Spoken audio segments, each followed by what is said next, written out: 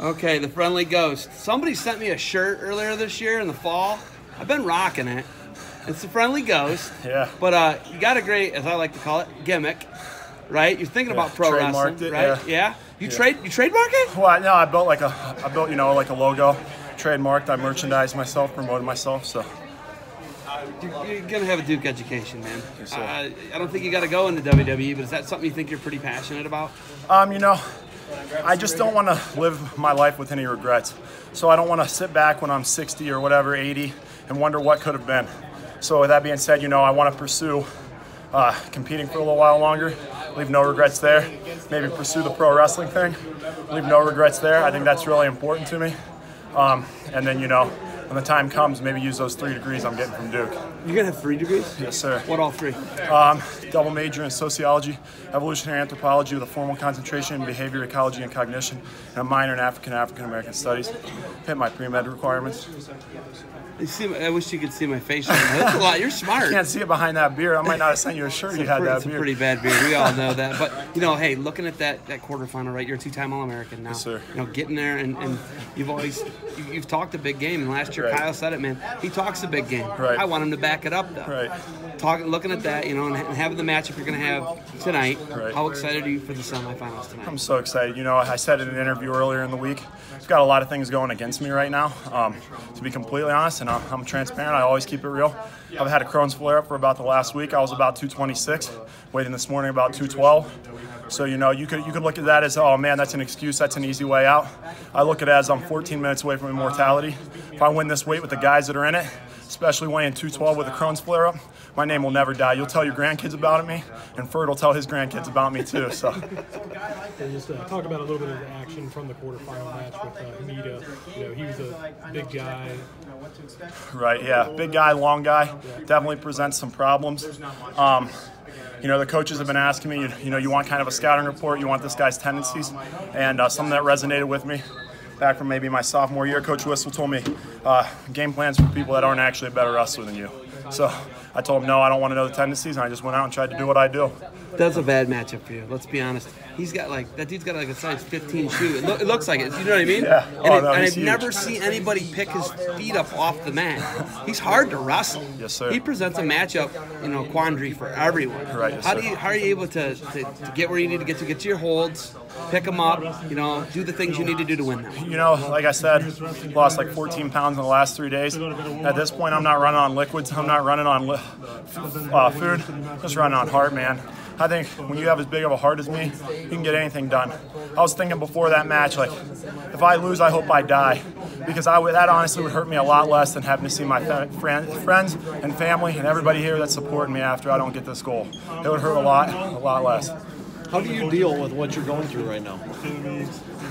You just got to be tough, You play the cards you're dealt, and you just kind of man up, saddle up. I think it's kind of a mentality my parents handed down to me, and it's a mentality that's been reinforced by the coaches at Duke.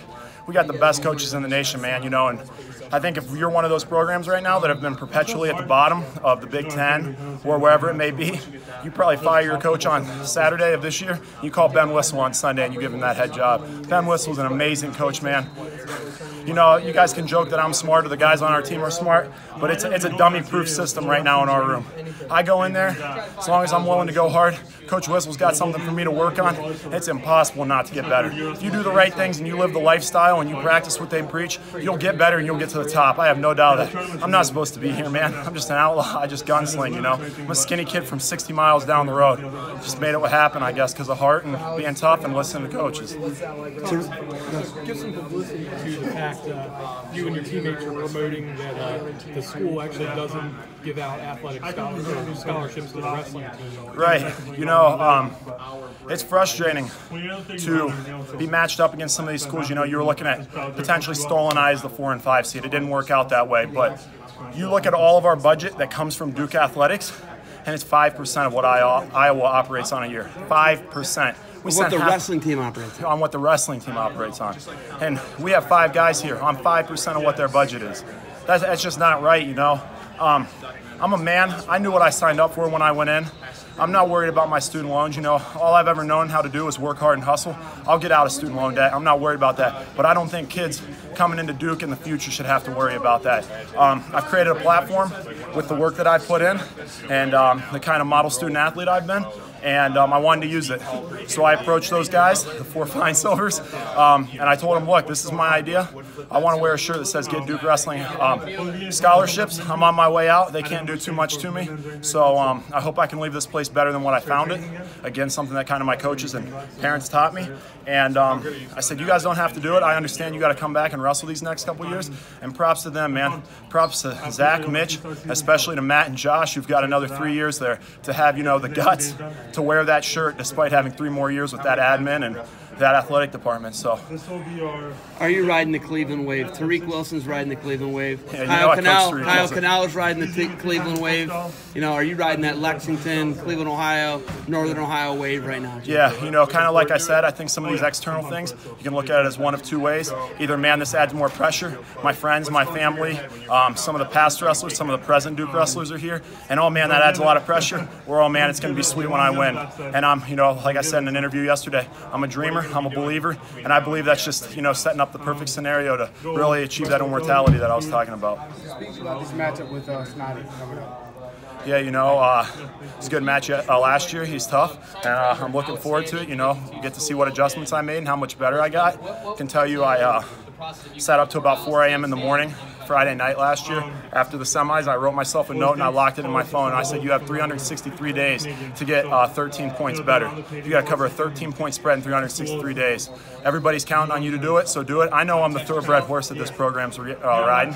I know that when I step out on the mat, and I don't have a problem with that. There's nobody else I would want that falling on their shoulders. So I guess we're going to see what those 363 days worth of work did for me. What was on your note? You know, it's a really long note. It says a lot of things. It says everything that people told me I couldn't be growing up.